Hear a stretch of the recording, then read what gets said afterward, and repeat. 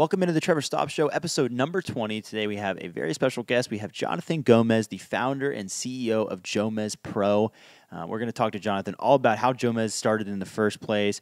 We're going to get into all the cool things they're doing now and have set for the future. But first, we have a quick word from our friends at Legacy Discs. Legacy Discs is bringing back the Confidence Clash this July. The Confidence Challenge is a fun 3-disc style tournament that you can run in your area to raise funds for the local club or the course. The Players Pack is going to come with 2 premium discs and 1 putter of the host choice. It also comes with a Legacy towel and sticker pack. In addition to the Players Pack, the winners are going to receive a nice winners pack as well. If you want more information about how to run a Confidence Clash or participate in one, make sure to go to legacydiscs.com/cc22. That's legacydiscs.com/cc22.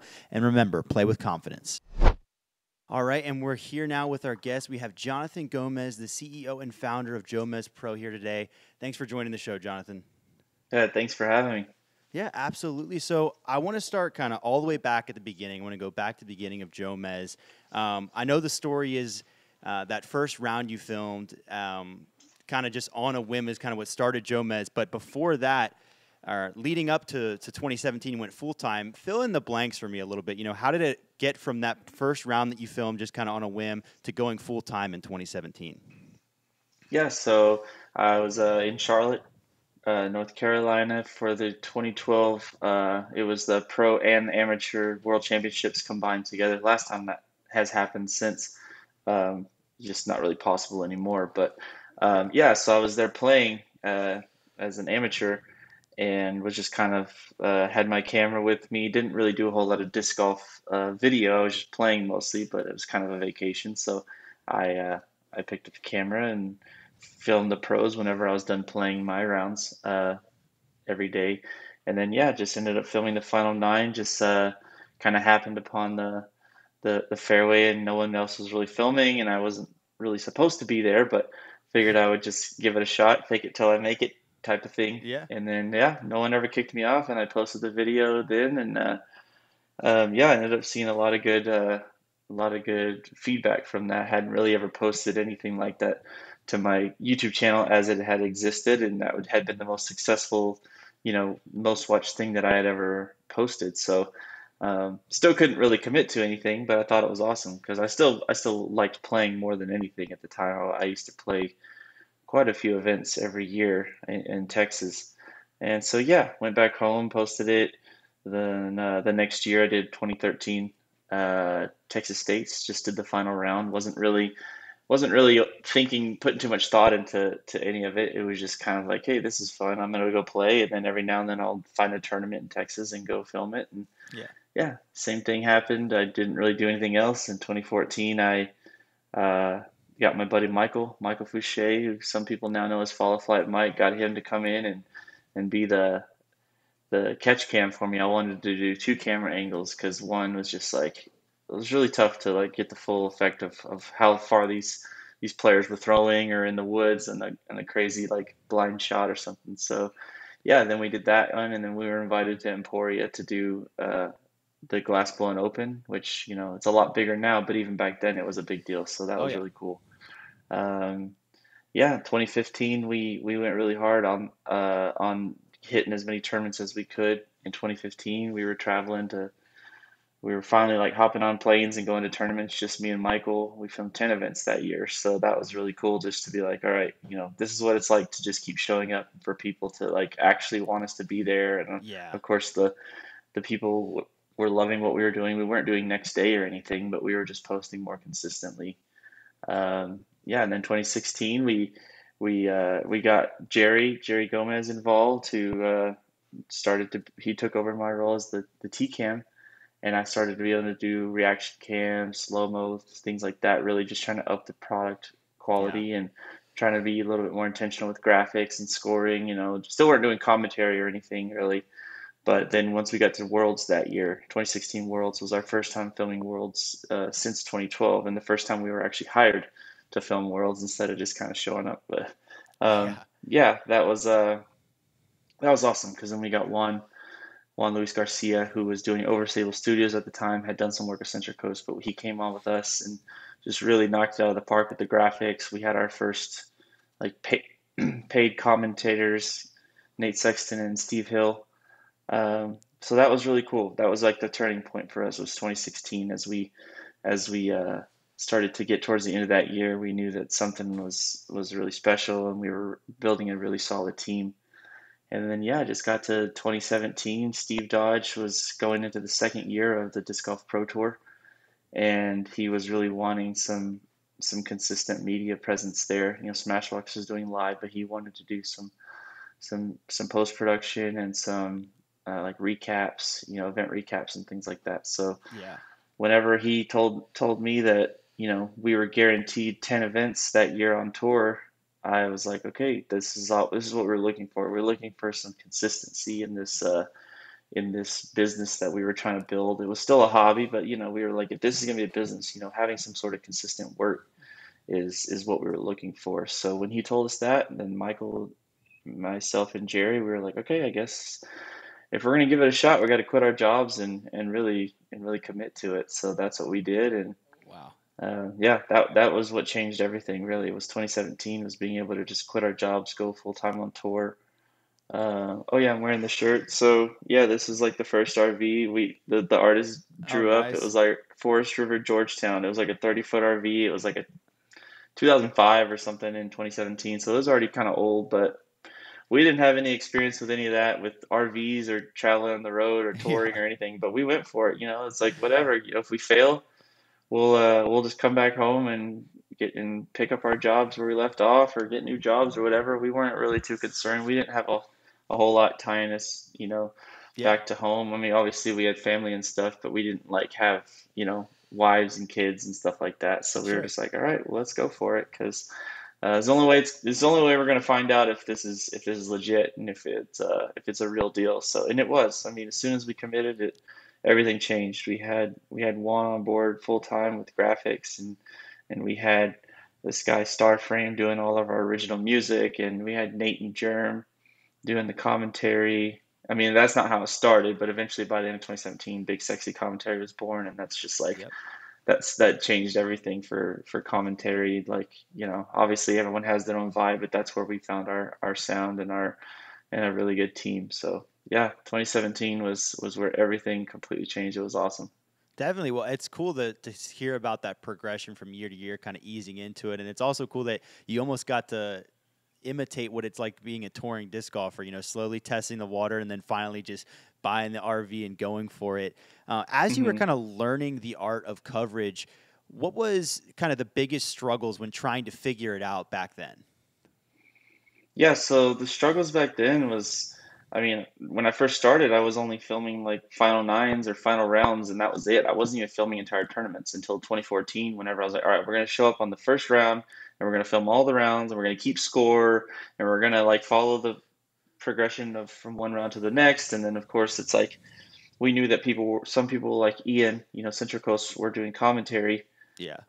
but we just were like, no, like that's not for us. Like, and people did enjoy it. Like, I don't think we could ever go back, but at the time, people were like, hey, I enjoy just the sounds of the round, you know, because you Yeah. can kind of hear some chatter, or you can tell like how intense the wind is, or whatever's going on. There's even just the sound of chains, you know, just the pure sounds of the game. So we stuck with that for a long time, you know, up and through 2016 Worlds is when we finally committed to it and never really looked back. But yeah, just I mean, there's so much to consider whenever you're trying to do this. It's like what kind of cameras should I be using, and um, how am I going to do scoring while I'm trying to film, and how am I going to, you know, because back then UDisc wasn't really as prevalent as it was now. Like we were Yeah. taking pictures of paper scorecards at the end of the rounds, and if you forgot, then you were in trouble because then you'd have Yeah. to go track them down, and that happened enough times, or you learn not to forget because you'd be like, oh crap, you know. I have Yeah. to find who the TD was and ask him if he can send me a picture of a scorecard or whatever. You know, it's like, and then there's a lot more room for error because you're entering everything in by hand, and so yeah, there was just a lot that we were learning just as we went. You know, because there wasn't like a standard at the time, like Right. where you have to emulate this. Because now when you sign up or you win a bid for a PDGA event or a Disc Golf Pro Tour event or whatever, it's like these are the standard requirements. It has to be 1080. It has to be, you know, you have to have drone hole previews and you have to have commentary and you have to post it next day.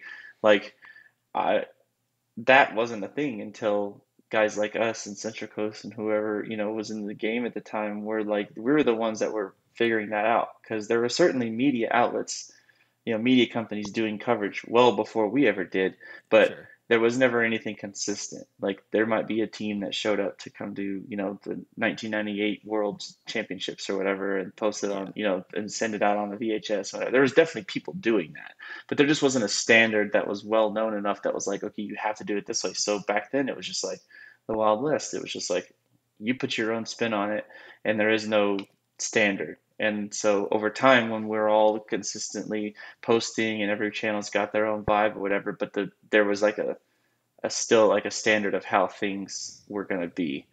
Yeah. So yeah, that it was just like from one tournament to the next. Sometimes we'd be like, well, let's try this or let's try this, or even back in 2017 when we first like developed things like the follow flight or slow mez, like those were like we were coming up with those names like on the spot. We were like, oh, Michael made this awesome shot tracker and people are loving it. We have to name it. We didn't have to, but we Yeah. were like, well, let's give it a name. And then like slow-mos, like slow-mo replay didn't need a name. Like Yeah. we all know what a slow-mo replay is, but for some reason we were like, oh, let's call it the slow-mos. My brother came up with that, and I was like, I took it as a joke. He's like, oh, well, that's what we should call it, and I was like, I don't know. Okay, whatever. That's funny. And I remember I told Juan, who was building the graphics, this was at Memorial 2017, like the first event of the year. We were just doing slow-mo replays, and then at some point he threw in a graphic for me to put on the video that said slow-mos replay. And I was like, oh my God, I can't believe I'm up with this. This is so stupid. Like this name sounds so dumb. And now it's like a thing, it's like Yeah. whatever. We were just making things up, and then like if it worked, then great, we would keep doing it. And if it didn't, then we would toss it out and move on. Like that's what the beauty of YouTube is the people are gonna tell you pretty quick Sure. whether or not they're into what you're doing. So that's what I love about it. It's like it's not always going to be the most amazing thing, but you're going to find out pretty quick whether or not you need to change something. If people are Definitely. into it or not. Well, one of the things that you kind of toyed around with and played around with in the early days, especially, was the graphic package and then the music as well before arriving at that signature Jomez music that we all know today. Mhm. How was the process of figuring out that sound that you wanted? And was there other ones that you passed over before landing on the one you have today? Oh yeah, I mean, well, we used to just pull from, when it came to music, we would just pull from all the stock sites, like I think Yeah. Premium Beat or Shutterstock or whatever. And yeah, and as far as graphics, I mean, I was just doing anything I could. I'm not a graphic designer. I was just the only one that was like trying to do anything but and so I was just trying to build stuff from scratch in Photoshop or After Effects or something, and then I would go buy a package from those same places, Shutterstock or whatever, and everything just changed like as soon as one came on. It was like, no, we're gonna build our own system. We're gonna, do all this and stuff that I would have never been capable of doing. And then when it came to music, same thing. We're just kind of trying different things, buying sounds, the royalty-free stuff, whatever. And of course, over the years, even in the early days, I would get, emails from people saying, "Hey, I'm a music producer. Check it out." But we just like never really, I guess we were just, kind of set with what we were doing. I definitely appreciated that people would, I would respond and say, "Hey, thanks. I'll keep you in mind," or whatever. But then there was this one guy, Starframe, but that's what he goes by. His name's Ben Swerdlick. He was like in an EDM band like out in San Francisco, I think, and like he was pretty successful. But he was like, "Hey, I'm a huge fan of the channel. Like, I would love to, here's some samples of some stuff I've done. I would love to try to come up with something original." And I think he was probably the first person that offered like an original, like to work together and Yeah. come up with something rather than just saying, "Hey, here's some other stuff I have. You want to use any of it?" He was like, "Let's figure this out together." And I was like, "That sounds amazing." So that was like at the end of 2016, I think. So it just all like the timing couldn't have been more perfect because that's when we decided we were gonna like commit to this where we needed our own sound, we needed our own look and everything versus just like pulling stuff from royalty free sites or stuff that anybody could have access to. Like this is when we were like the timing, it just all came together, and then he came up with um, that first sound in 2017. And I just remember like we worked on that for maybe only a couple weeks. Like we only had a few versions of it before we landed on the first one. And like sometimes, like some people, like that's their favorite song still to this day, you know? Yeah. So it was just awesome. And then just from there, just building those relationships like that, like having Juan on the team. So from one year to the next, making changes on the graphics and having this guy, you know, Starframe say, okay, we got through 2017, that was awesome, but let's change it again. And so that's been the standard every year is 18, 19, 20, 21, 22 is like they've all got different sounds, but they all have like core elements that was Yeah. the plan from the beginning. And of course, people hate it. They usually hate it from the very beginning. They hate when we change it, and then by the Right. mid-season, they're like, "Oh my God, that's my favorite one," or whatever. It's just funny. Like we have to brace ourselves every year, every time we change that, Yeah. and you know, even like graphics stuff, like we, I remember it was, I think it was after 17 or 18, one, you know, we were, I can't even remember what city we were in, and he called me and was like, "Hey, I've got a crazy idea. You know, you can tell me if you hate it, but I'm thinking like I want to get rid of the in between holes where you pull up the scores. We used to cut away Hmm. every time to the scores because they weren't on the screen." And he Yeah. was like, "I want to put the scores on screen at all times and get rid of that and just like go Wow. straight to the next hole." Yeah. And I was like, "That is crazy," but like I said, "Let's do it. Like this is different." And like I said before, if they hate it, they'll tell us, and we'll adjust or we'll go back. And so I remember we were the first ones to like to get rid of the in between scoring holes. Like everyone was just doing that. Yeah. And now there's a lot of people that do what we do and put the scores down at the bottom. And that was Juan. Juan created that. He created the little symbol system where you don't even have to have the numbers. You just put the symbols. And now you'll see that all over the place. You know, Yeah. and that's just like I love it. I don't see it as a bad thing that people wanted to kind of follow our lead on stuff like that. Like, I mean, we certainly didn't create every single thing that we ever thought of, but we certainly brought a lot of things to disc golf. And that's what I loved about just like trying to change things up and take some risks. And then you'll know pretty quick if the fans love it and other people start kind of following your lead on some of these ideas that seemed crazy at the time, then I guess that's how you know you're doing something right. Definitely.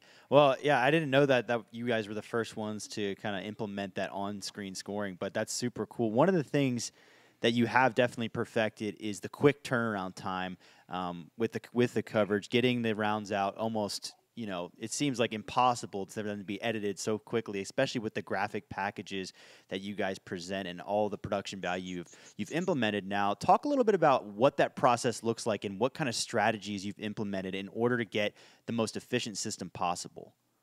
Yeah, that's been a long process, a lot of trial and error. I mean, we started doing next day in 2016. Um, and even that was just a lot of long nights and, you know, not sleeping much. And then we went in 2017 and we thought we had everything kind of figured out. And then Juan brought in this amazing graphic system, but then that required us to relearn an entirely new system on the fly. Like we didn't even practice with it. He just gave it to me at the memorial. And we're Yeah. just like, all right, here we go. Like, and like Premiere would crash or After Effects would crash, and we'd have all these issues, you know, just like it was just a nightmare, you know, trying to figure that out on the fly. And so I remember Memorial, like I honestly probably slept 1 to 2 hours a night during that Wow. tournament because it was just staying up all night trying to figure out the system. We had to wait for everything to render, and then I had to Yeah. get up first thing in the morning to go drive 45 minutes to where Nate and Macbeth were staying to do commentary and then come back and plug it all back in and then upload it. It Oh was just man. like, yeah. So there's been, I mean, it's been a process. Like all of 2017, like was just, I didn't sleep much that entire tour because it was just me, Michael, and Jerry. And then Juan worked remotely helping us with graphics. But like on the road, it was just us.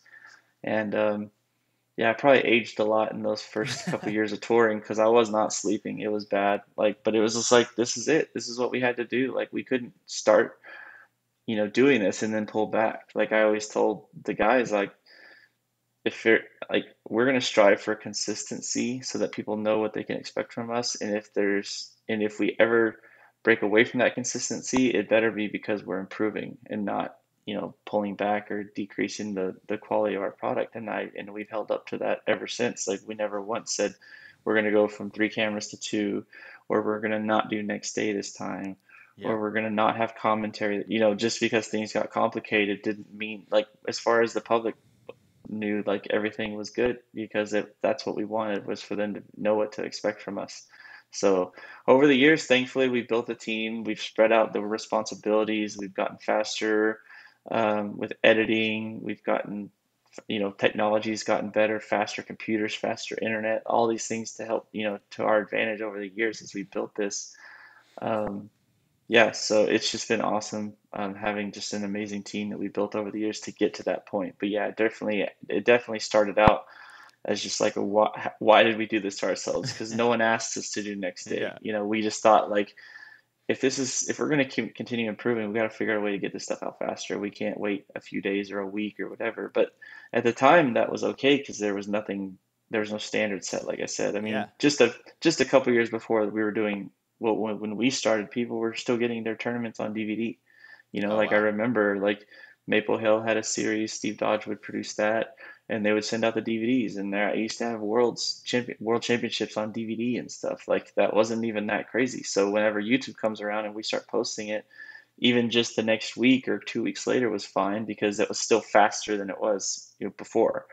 And then we started the next day, and then it kind of got to where, once we started it, we never stopped. We never pulled back, and it got to where the other media teams that were doing post produce with us basically had to do the same thing, because they couldn't not do next day if we were doing it. And Yeah. we weren't doing it to say, like, hey, you better do this. It was just, that's just how it was. Oh It's yeah. just like, once there's a standard set, then you just kind of got to fall in line if you want to be in the industry. And like I said, then it comes to the point where you win a bid for a national or elite series event, or major, and that's part of the standard now. Is like, that's something that they've adopted, and saying, like, hey, if you're going to cover this event, you have to do it, like everyone else has been doing it for up to this point. So Yeah.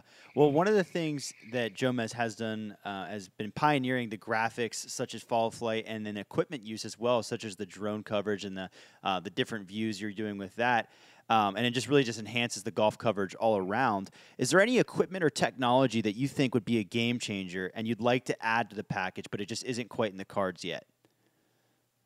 yeah, I mean, it'd be cool to put a camera on a flying disc. Like, that would be Okay. sick. Can you Yeah. imagine? Yeah, that would be incredible. Yeah, they've got those guys now that are really good, those FPV drones chasing down discs. But Yeah. that kind of thing would never be practical, obviously, or usable in gameplay. But I think for us, it's just, I mean, we love when cameras get upgraded. Everything looks better. They handle lighting better. Like, if you don't have a good camera, you're out there in the really bright fairways and stuff, it can just get kind of washed out and not look good. But Yeah. the better the cameras get, then you can have better control over what the image looks like. I've always, enjoyed the just keeping an eye on how much faster computers can be. Like, Michael builds all our computers, and he's great at it, because he's always looking for what's the next graphics card update, what's the next, For sure. software for, editing or whatever, and rendering faster and stuff. But yeah, as far as, like, what the fans would be able to see, um, yeah, it's really hard to say, like, what the next thing is gonna be. Like, we obviously, I love watching, the live coverage when I get a chance. I think it's great that that we kind of still exist alongside each other. But for them, for the sake of live coverage, I would just love for the technology to get, I guess, more accessible, to, like, have consistent, cell coverage, or satellite feed or whatever, with the best possible picture. Because Yeah. I know that that's something they still struggle with, which is a big reason why we never went to live, because I was like, going back to the consistency thing. I want you to know exactly what you're getting. I don't want you to have to have you know, a worse picture quality, or we can't cover these certain amount of holes because there's just no coverage. And I'm not dogging them at all. That's just the limitations that they had to deal with, and that was the reason Definitely. why I Yeah. was like, I just can't see me going to that, if we've got this, and we know what we can control, and we know we can be consistent, and the fans will know exactly what to expect from us. And that's why, we really stuck with that. And so, yeah, if it gets to the point where the live aspect of broadcasting and stuff is easier or faster or better quality or whatever, or more affordable, then maybe we'll be like, all right, now it's time to like start thinking about that. But even now, it's still really difficult and really expensive Oh to yeah. like do it properly. So all credit to those guys that have been doing it for all that time, because they've been sticking with it, and it's been a grind for them. I know. I mean, I'm friends with all those guys, and I know how, I have an idea of how difficult that really is to pull off. So I would say technology wise, yeah, I'd say that it'd be awesome for that to be more accessible, more affordable, so that the live can, be like what we know, what we want it to be, just like if you're watching any other sport live, Yeah. knowing that like that because they have an amazing team. I think the technology is just what needs to kind of improve for them to like really probably be what they would like it to be. Yeah, that makes sense. So I guess I could consider Jomez kind of has a cast these days, if you want to say like, if that's what you want to call him. But Big Germ, Nate Sexton, and Paul Ulibarri have shined on the Jomez platform. What went into selecting the players to be featured for the commentary and other content? Yeah, so when it comes to commentary, I want to say when we first did that, that Worlds 2016, I had done one other thing. We had done Nate on commentary one other time with Macbeth at the 2015 Hall of Fame Classic. It was just like on a whim, but people loved it, but it just wasn't practical for us to be able to like do it. It just wasn't, it's too hard to track these players down and find the time to do it and all Yeah. that. And anyway, so when we brought him back on, like that was a no-brainer. He was already amazing at it. He was doing some commentary for Central Coast at the time.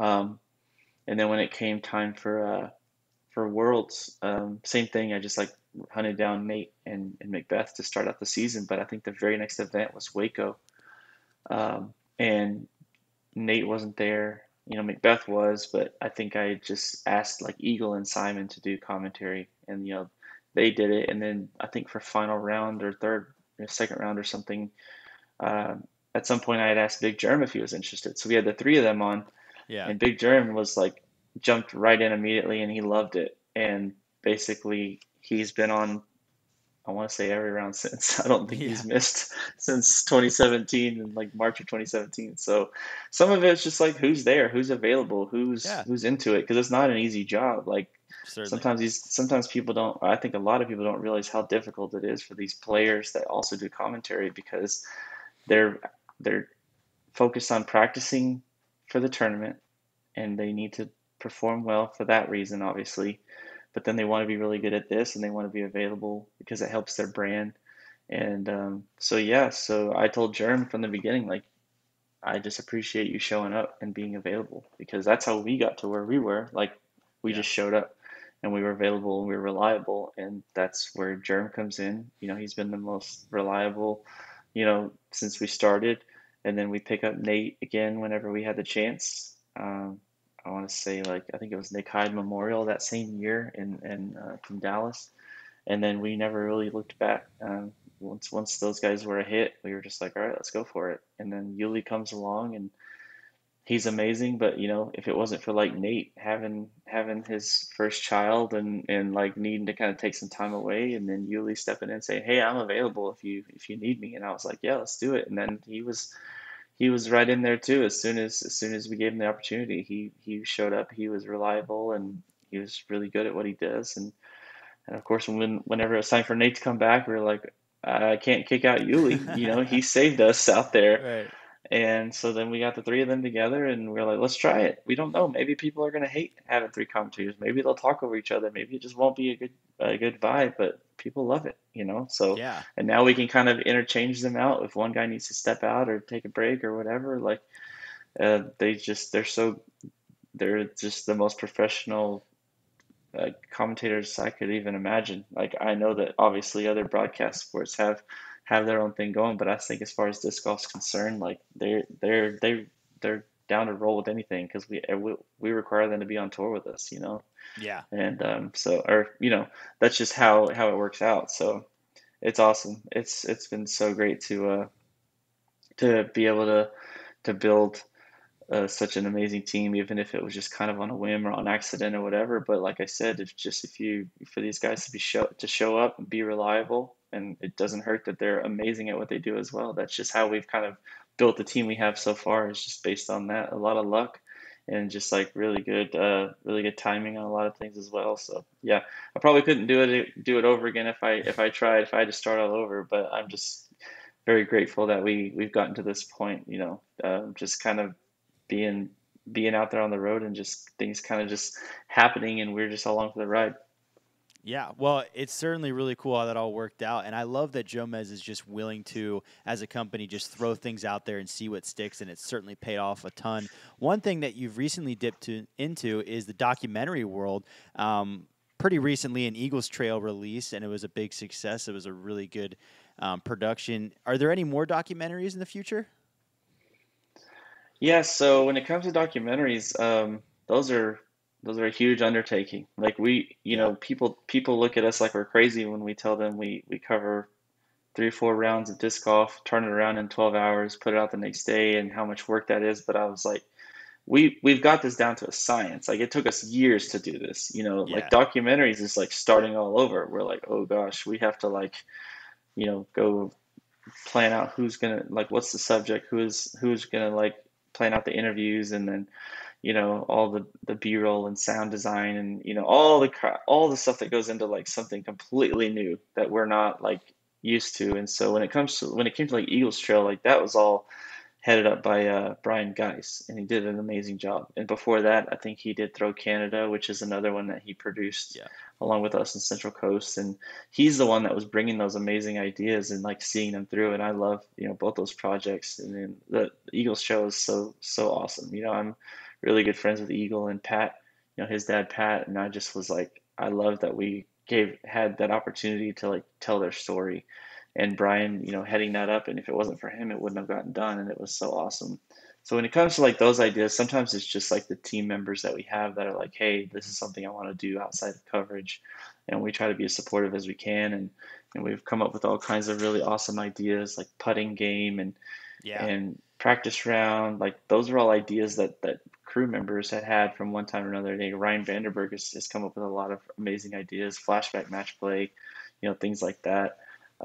So when it comes to like those types of things, like original content, like off the course content, or non-coverage, non-competition content, like that's a lot of just like team members having ideas, and us just trying to be supportive. And a lot of times it works out, for the best to just kind of let people, just be supportive of our team members whenever they have ideas. So yeah, we've got some other awesome things we've been working on that I'm really excited to be able to release it at some point later this year. But same thing, just people come up with ideas and saying, what do you think? And then we have an amazing team that can work together to execute these things and just kind of give people more disc golf content, because coverage is great, but like they'll, as you're aware, obviously you're producing a podcast and Foundations does a lot of amazing things. Like people just want content. Like Yeah. it doesn't have to be fall into a certain category. It's like you can come up with all kinds of creative ideas, and that's what's so amazing is that the fans are just ready to like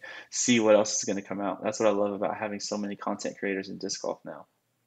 Yeah, it's definitely awesome. The landscape is better now than it ever has been, and we certainly look forward to seeing more of the documentary style stuff that comes out of Jomez. So I wanted to move over a little bit to kind of some recent stuff that's gone on. Leading up to the season, Jomez signed a historic contract with the Disc Golf Pro Tour, $500,000 over 2 years, sealing coverage rights for the next 2 years. Was paying for that coverage something you've been planning on for a long time, or did it kind of jump out of the blue and surprise you a little bit? No, we knew it was coming eventually. Like even back in like 2017, we were getting paid to come to events. 2018, same thing. As we start to get, like, I want to say like 2019, it's more like, okay, like, let's just trade for advertising or something instead of you guys getting paid. And then over time, it just kind of slowly started shifting. And we knew it was going to happen because we know Yeah. that's how all these other major networks, they have to bid for the rights to cover these sports. So we knew that was coming. Um, I want to say 2021 was probably like the last year where there was no money exchange. We didn't get paid, but they did. We didn't have to pay either. We just had a lot of, we had the value in advertising, and then they gave us the rights and all that. And so there was still a lot there to trade, but we had an idea that 2022 was going to be finally time where the tour was worth enough that we were going to actually have to pay for it and then go like and kind of sell advertising and things like that on the back end to make up for it. But Yeah. yeah, it wasn't anything that we didn't see coming. It was more about just try to how to work together with the Pro Tour to determine that value. And we had to start somewhere. So we Yeah. knew that if we were gonna really commit to this for 2 years to make it worth it for us, to make sure the Pro Tour, it was worth it for them to like agree to that, that it had to be, a pretty significant amount of money so that we could have something to go off of. So Yeah. basically it made it to where we knew what it was worth and we were willing to pay that, and they got their value out of it because they had to commit to that. Like if someone comes along next year and says, hey, we're so and so from Fox or whatever, and we want to cover this. Well, we protected ourselves. We had to put it up there to like make sure it was worth it, so that we at least, we're in that position to know that we were going to be providing that coverage, for at least the 2 years. So Yeah, well, it's certainly a historic deal for the sport, and I think it's important to set that precedent early on for what the media rights standard is really going to be as far as pricing is concerned. mhm. What has it been like working with the Pro Tour, especially compared to back a few years back to when events were a little more independent, whereas now it's very much an organized entity with a very specific media plan. What's it been like working alongside them at those events? It's been great. We've definitely approached it for as long as I can remember as like a partnership where we're both, seeing value and working together. We're promoting the Disc Golf Pro Tours events and players and sponsors and things like that, while we get to continue to build our product and serve our fans and get our name out there. So it's been great. I've been friends with Jeff Spring before he was the Pro Tour director. We worked together a little bit at the first time we went to Green Mountain Championship in 2017. So over time, we've both kind of developed our roles in our respective companies, and so it made sense for us to just continue to work together. They do an amazing job. I mean, they do all the legwork when it comes to actually putting on the events, So that's why we ended up having to pay for, those because like we don't have the expertise of the team to set these events up, and if they don't get to do their job, then we don't get to do ours. Yeah. So like it's been awesome. I really do um, have a lot of respect for the Disc Golf Pro Tour team, and everything they do, because like I said, if it wasn't for them, then the players wouldn't have a place to play on the top level, and the purses wouldn't be what they are, and then we wouldn't have any, media teams like us wouldn't have anything to cover. We could always do local stuff, but the fact is people want to watch the top level events. So without Yeah. them, we'd have nothing. So I love it. I love working with them, and hopefully we just continue to each put our best foot forward and keep, bringing taking disc golf to new heights. Yeah. So, what do you think? Obviously, now we've kind of settled into this thing with disc golf coverage to where there's a really good relationship between the post-produced networks and the live network. But what do you think the relationship of live and post-produced disc golf looks like in the future? Do you think it'll be similar to what we've established now, or is there still some changes you think in the future? Yeah, so I think it's just going to continue to keep changing. I mean, we've only been doing this for 10 years now, and it's just insane how different it is. And that from the post-production side, from the live production side, from the player sponsorship side, from the disc manufacturer, everything's Yeah. different. And so I can't even imagine, but I honestly, like I said, I feel like as long as we um, all continue to put our best foot forward and provide the value that we do to the sport, I just don't see things going, changing too drastically. But then again, I don't know. Like I said before, technology is going to keep changing. The players are just continue to getting better. Not even that long ago, the Disc Golf Pro Tour wasn't even a thing. It was just the Yeah. PDGA National Tour, and then it was both, and now it's only the DGPT, and we don't know. You see in the golf world, this tour comes out of nowhere and just takes all the Oh yeah. players. Like that's very likely to happen at least one more time in the next 10 years, if not more. Yeah. We don't know. People can come out of nowhere. The same can be said for us on the media side. People can come out of nowhere and come take our jobs, or absorb us, and then we all work for the same, big media company. I have no idea. Like, it's just like as I feel very fortunate to have even made it this far for someone that just showed up randomly and filmed disc golf like as a hobby, and now to have this company, and we have almost 20 employees, and we have like a lot of people working on this, and I feel very fortunate to have gotten this far. And one day maybe we'll finally film our last round of disc golf or something. But I won't look back and say like, oh man, like I wish I had done things differently. That's my goal, is just to make sure that we're giving it everything we got while we're here, and hopefully we're here for life or whatever. But just learning to not take it for granted and just like give it everything you got, because things change so rapidly. It's just insane. So yeah, I couldn't tell you what it's going to be like, but I do know that I think we're in the golden age of disc golf. The media's at an all-time high, and the players are playing it out of their minds, and the purses are getting higher. And so it's just been great to be here. And we want to continue, as long as I feel like as long as we continue providing value to the sport, as a whole, then we'll have a place here in disc golf. Yeah, well, it's certainly, I think you got a great perspective on that, and it is so true that it seems like the Pro Tour, just because they've gotten so established, that they've been around for so long, but it really hasn't been long at all. And the sport is definitely changing and subject to more change. If golf could be changed with a new tour after hundreds of years, then disc golf can certainly be changed again. Just have one more question for you before I let you go, and it's just kind of a fun question, but I was kind of curious. You've gotten to film at all these different courses now, doing the tour everywhere. What has been your favorite venue that you've gotten to film at so far? Mm, I would have to say it's been a long time ago. I think this was in 2017.